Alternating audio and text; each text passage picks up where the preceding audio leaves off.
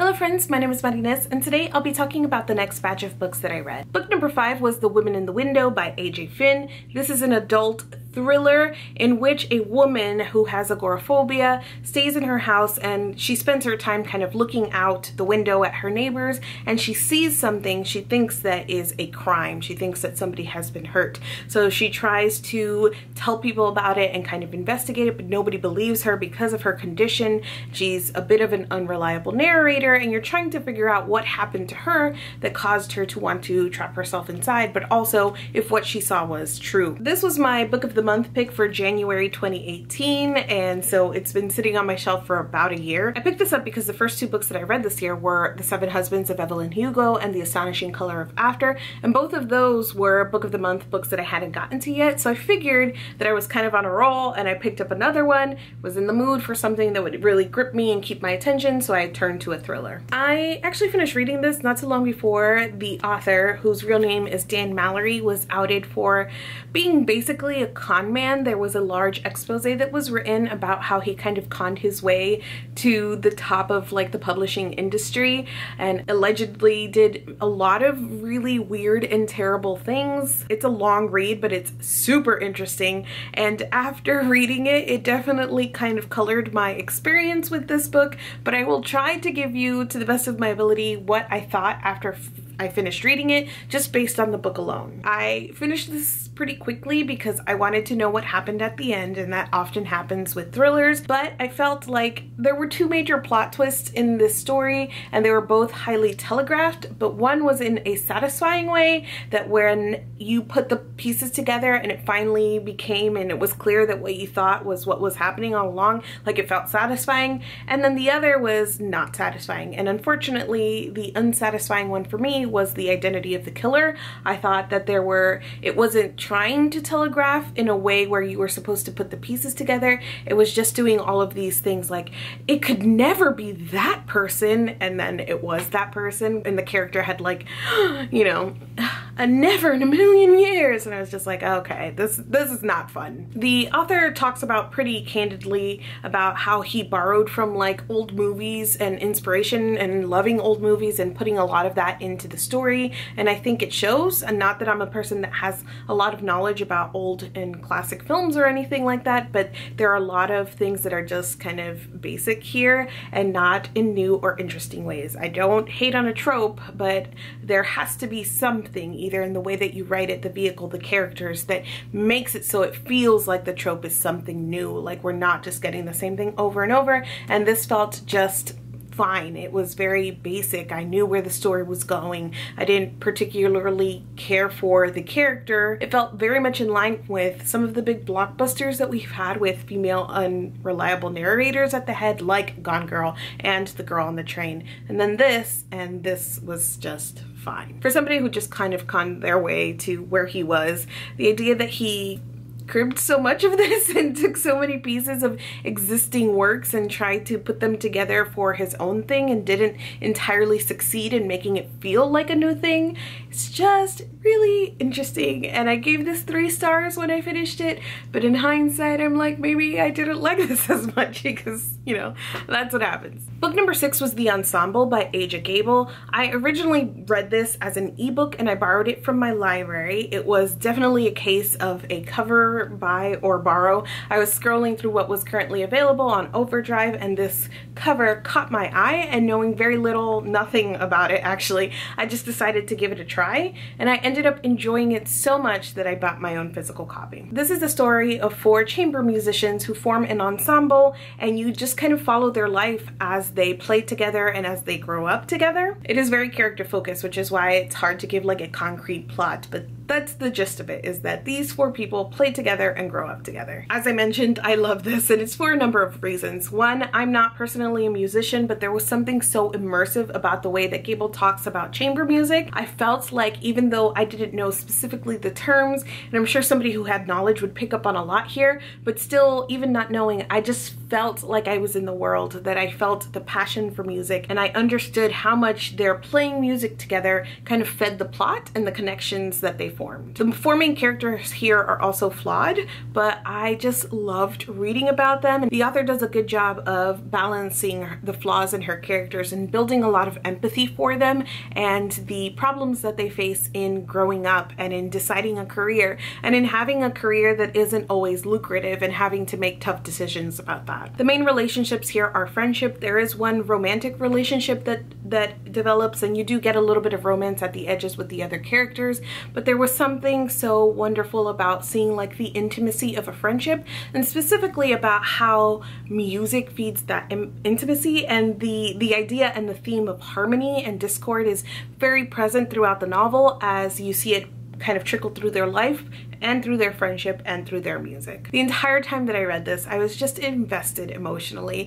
and it felt like being on the edge of being heartbroken, and I wasn't sure why. I just constantly felt like something was going to happen to them, and I was like preemptively like guarding myself against the hurt. It is not something that I would recommend universally for the reasons I've already mentioned and the type of novel that it is, but if you are ever in a mood to read about friendships, to read something that is more internal and more character focused, then I would highly recommend The Ensemble. I gave this 5 out of 5 stars. Book number 7 is Emma by Jane Austen. I read this for the very first time ever at the end of last year. You guys know that I love persuasion and I love Pride and Prejudice, so Austen is an author that I consider a favorite and I obviously read again and again and again, but Emma was the last of her published novels that I had left to read, and this happens to be my best friend Nicole's favorite of Austen's novels. I picked it up last year and I had a pretty interesting reading experience with it, and I'll just mention before I get into all that that I picked it up again for a reread this year because we did a whole podcast episode about Emma and all of its adaptations. I will link that down in the description if you want to hear more conversation about Emma, about why Nicole considers it her favorite, and about the cinematic masterpiece that is Clueless as an adaptation. I'm not even joking. That movie is amazing, and watching it after having watched Emma it just gave me a newfound appreciation for that whole story as an adaptation. The way that it took the original and really made smart decisions about how to make it more modern at the time and just adapt it to a screenplay. It was absolutely wonderful. All of those feelings and more in the podcast episode. The first time that I read Emma, I got a portion of the way into the story and I was very much struggling with it. I didn't understand. I'm a person, I've discussed this before, like I get really bad secondhand embarrassment for characters, and so if characters are doing things that are like wrong decisions, or if they're being loud and wrong, as I like to call it, as Emma is often loud and wrong, it was just giving me a lot of like not great feelings, and the story was doing it on purpose. It wasn't anything about the story or the craft, it just is the way that it was meant to be. So I was reading through it, I got through a portion, I was not liking Emma as a character, I wasn't sure what I was supposed to be thinking about the story, so I stopped reading and I went to my best friend and just asked her, why do you love Emma? What endears you to her as a main character, and what is it about the story that makes it your favorite of Austen's stories? And she really talked about how Emma is loud and wrong, but the place that it comes from is really more or less like just a really nice place. She cares for her family deeply, she cares for her friends, and she thinks that she's doing good. She thinks that she's helping people even when she's actually hurting them. So reframing her actions in that way and kind of reading her in that way, where she's coming from a place where she really wants to help those she loves. She thinks that that is like what she's supposed to be doing. You know, she's resigned herself to never marrying, to caring for her father forever, and she just figures that with her abilities, with her standings, with her resources, she can help others, but she doesn't realize that she's overstepping. She doesn't realize that she doesn't know what's best for everybody, things of that nature. So I actually went and I watched 2 of the Emma adaptations. So there is the one with Gwyneth Paltrow and there's a BBC adaptation. I watched both of those kind of pretty soon after one another, and basically I spoiled myself. I knew how the story ended through watching the adaptations, and then I came back and I read it again, and I think that reframing it, as I mentioned, and also knowing the end was super useful for me as a person who loves spoilers and gets that kind of secondhand embarrassment, because knowing the end I felt like I knew what the story was getting at, and it allowed me to enjoy the story. And it allowed me to pick up on a lot of clues that Austen kind of leaves you along the way before you know what's actually happening. I think that Emma gets a bad rap for being unlikable, but I know why it happens, because it happens to me too. I think that this is some of the snarkiest and wittiest of Austen's narration, which is great. I don't like the main like romance at the heart of this as much as I like Lizzie and Darcy and Anne and Wentworth.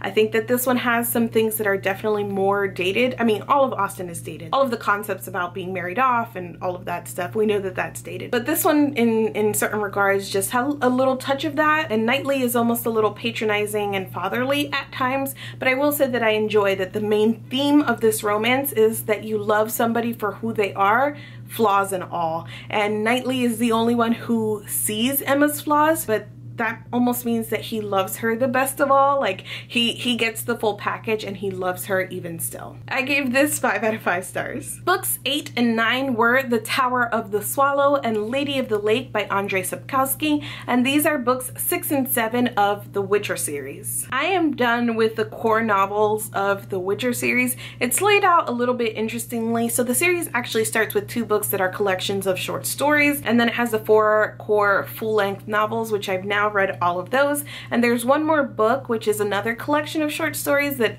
in the timeline, I think it actually comes in between books 1 and 2. So I feel like I want to say like I'm done with the series. I technically have one more book. I've been working on the series for a couple of years now, and I reread books 1, 2, and 3 multiple times before I ever made it to 4, and struggled hard through 5. Now, having finished book 6 and 7, I am so confused about my feelings for this series, and it's very difficult for me, a person who loves words and loves taking my feelings about books and expressing them. Like, it has been wild for me to not know how I feel about these books. A part of it is that it is a very long series and one that I read very spread out. So some of my experiences with these earlier books just happened so long ago that it's disconnected from my more recent struggles. The other portion of it is that it is some of my favorite characters, and it had this beginning that endeared me to them, and then the story kind of switches. At the very beginning, and especially in those short stories, you're introduced to Geralt, who is basically a monster hunter for hire. He's a mercenary, and he's basically like genetically modified in order to fight these creatures in this world. And so you get that basis for this adult fantasy series, and I just really loved the monster killing stuff. I loved this idea of him walking throughout the land, of not really having a home and just taking jobs as he can, and for being like unemotional and partial, even though he's like the most emotional. that's part of why I loved Geralt as a character. And as you get into the core novels, that really changes, and you almost get no monster hunting, and you get all of this political intrigue and all of this war between a lot of nations that you have to keep track of, and a lot of characters that you have to keep track of. All that stuff is fine. It's not typically my favorite, like that's not my favorite kind of story, but it's also especially frustrating here because it wasn't what I was sold on. And especially coming from somebody who came from the video games, where there is more of that focus on going around and doing the monster hunting thing.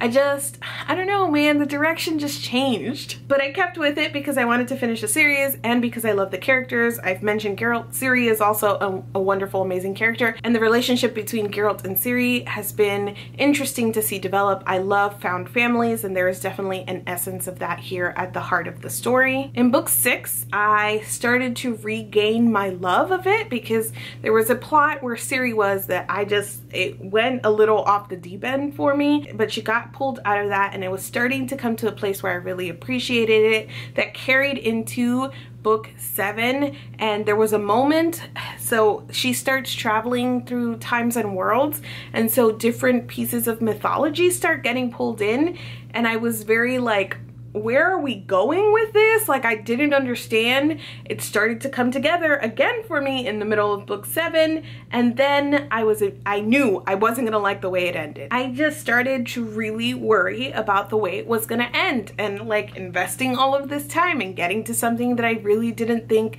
was a satisfying payoff. And so now I'm left with all of these feelings about if I didn't like the way it ended because of like in-story reasons, or did it just not match up to what I wanted wanted? Was it like my expectations that like ruined this, or was it something that the story did? I don't know. And my brain keeps telling me that I have to like reread the series to really like parse this all out, but ain't nobody got time for that. Am I gonna reread the series? Yes, probably. Does anybody have time for that? No. Do I know how I feel about this thing? I don't know. I don't know. I don't even know what to tell you. I need to take time to really process this, but the long and the short of it is, this is a world that I enjoy with characters I really love. The women are never treated particularly well in the story. It's got that leftover from like 90s high fantasy kind of thing. I didn't love the ending. I could care less about the war. It's a mixed bag. I think the plan for me is to go back and finish the game. I think I'm almost done from where I was. I stopped pretty close to the end, I think, in order, because I was like, I can't do this out of order. I gotta go read. I finished reading, sort of. I'm gonna finish playing the game, then I'm gonna go back and reread book 1, read the last book that I haven't read, and reread book 2, and then see where I am after that. That's it for me today. If you've read or would like to read any of the books I have mentioned, let's chat down in the comments. Thank you so much for watching this video, and I will see you guys soon. This and Persuasion and Jane Eyre, but it's going in the rotation.